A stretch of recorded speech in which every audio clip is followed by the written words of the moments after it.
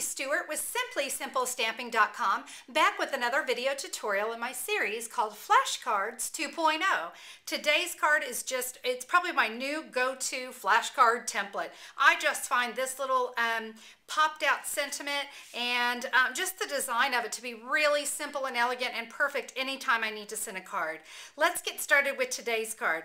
Now this one I did in pinks and in rose red, but just to shake things up, the one I'm going to show you as we design is going to be done in some blues.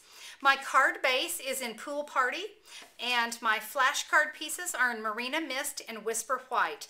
Now, if you've not seen the video explaining Flashcard 2.0, you might want to go over to YouTube and search Connie Stewart Flashcards 2.0. Should be the first video to pop up, and it's going to kind of explain how we take these two pieces of paper, keep them on hand at all times, and when you need a card and a flash, you grab two pieces, create your card, and you're on the go.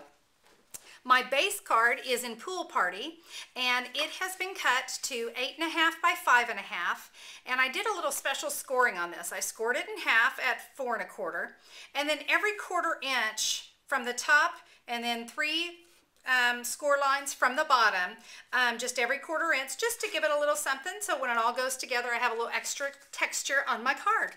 All right, we're going to begin by doing our stamping on our white cardstock. Now, as I like to do, I did a little pre-stamping ahead of time. I stamped my sentiment, which is from Blessings from Heaven, and I'm going to be using the Stippled Blossoms stamp set. Now, I love two-step stamping. I love the idea of looking like I'm a watercolor artist when I'm not.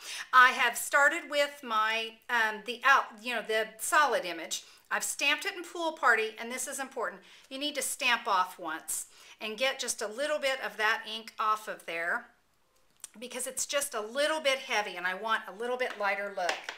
I'm then going to come in now with the top portion, the flower portion, and we're not going to stamp off. I'm stamping that in Marina Mist, and you're just going to go right over that. And one thing I love about Stampin' Up's two-step stamps, it doesn't matter if you got it right dead on or not. I'm going to come in now with some Certainly Celery and just add some leaves to the bottom. And because this is, whoops, my stamp decided to stay with the pad. Let's grab that again.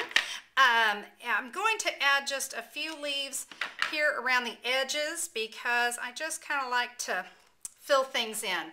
Now with my Wild Wasabi ink and the kind of top portion, we're going to come on in and give that a stamp. There we go. So now our card portion is done, all of our stamping. Now we're going to have a little fun with some punching. I'm going to bring in the curly label punch, and I want to come in and punch out my sentiment. Just like so. Now I want to come in and bring in that Marina Mist piece, and from each end I'm going to punch out 2 curly label punches, because you know me, I'm never going to leave this just blank, am I?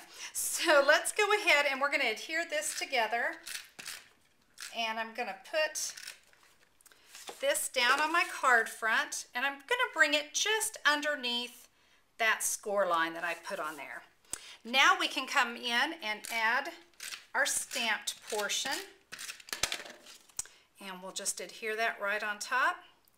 We're looking good so far. Okay, now let's do something a little fun with these pieces. I'm going to come in with my scissors, and I'm going to cut one in half long ways and the other in half short ways. I don't know if short ways is a word. It's a word today, okay? I'm going to now come in and just snip off these corners a little bit, because when I go to make this little border, sometimes those corners like to show. So we're just going to get those out of the way. Here's something fun. All these little pieces that are left behind, yeah, throw those on the floor and let your kids clean it up. That's a lot of fun.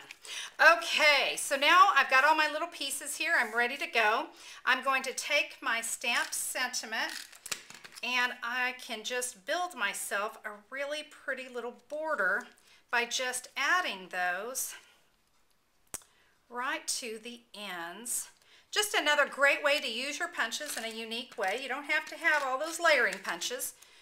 We're Stampin' Up demonstrators. We come up with a way to make it work.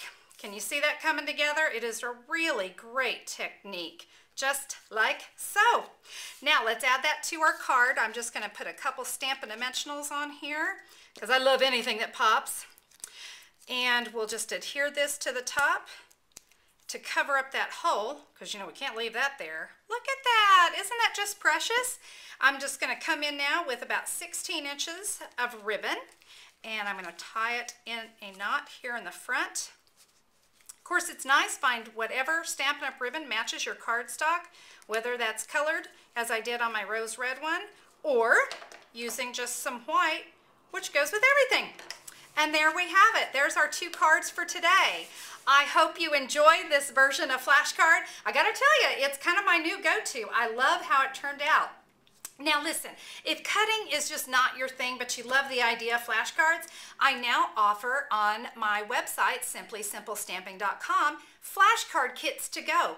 Everything you need to create the original flashcards and flashcards 2.0, and that you'll be able to have all the products, all the cardstock cut, scored, ready to go, envelopes and everything to make 40 cards in a flash. Is that awesome or what?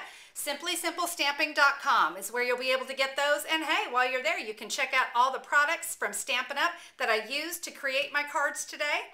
And I hope to see you on our next video in Flashcards 2.0. Have a great day, everybody. Bye-bye.